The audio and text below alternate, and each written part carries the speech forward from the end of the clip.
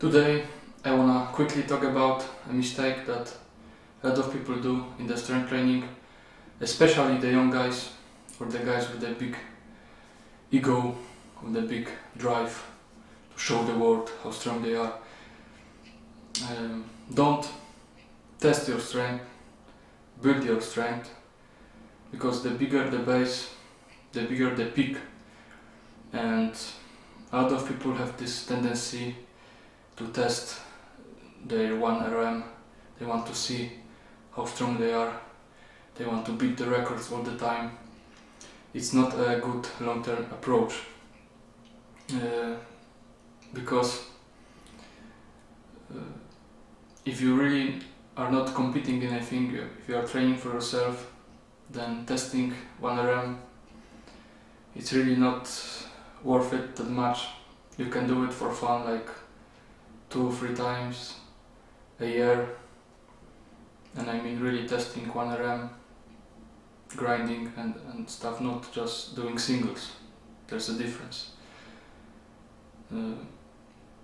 As long as you are progressing in your rep ranges, the trend is upwards, that means you are getting stronger, and you can see in the mirror on the scale if you are getting bigger, because you know the cost of testing 1RM is big. It's very draining on your nervous system, it's mentally draining, it can affect the next session or your current session on the one that you are testing. You can injure yourself, or you can be just depressed because you failed a rep and you want to beat some records. So I think it's better to do your base work, and you can incorporate singles at RPE 7 or 8. So it's pretty heavy single, but it's not maximal, and this way you can train your nervous system to exert almost maximal force, to exert power, and you can see if you are actually getting stronger from your base building, if the trend is going upwards. And the singles will also prepare you for the testing of a 1RM when the time comes. But really don't test too often, just slowly progress through your phases, through your rep ranges, add weight slowly and steady, deload if you have to,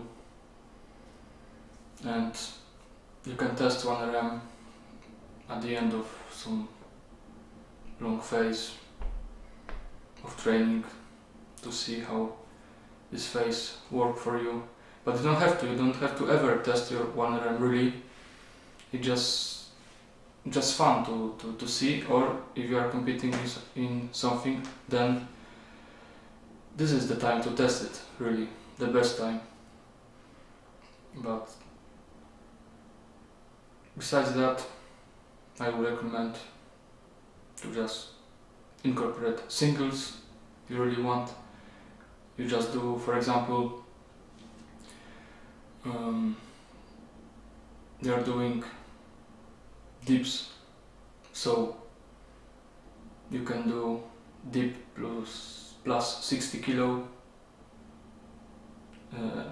and for example your true 1RM max is really like around 80 kilo, so doing 60 kilo is pretty easy. And after that you are doing your 5x5 at, I don't know, 45 kilo 5x5, and this way you are seeing where you are. You are training singles, you are training your nervous system, you activate your nervous system. The 5x5 might be easier after that, because you just over warm up, and I think that's a good way. And don't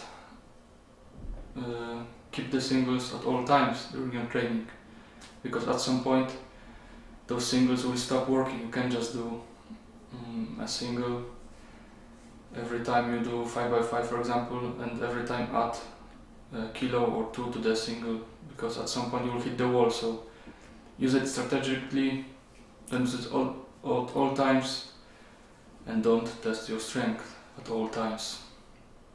Just think always long term, build the base, slowly get better, because the most important thing in training is not to get injured. Because when you get injured, everything stops.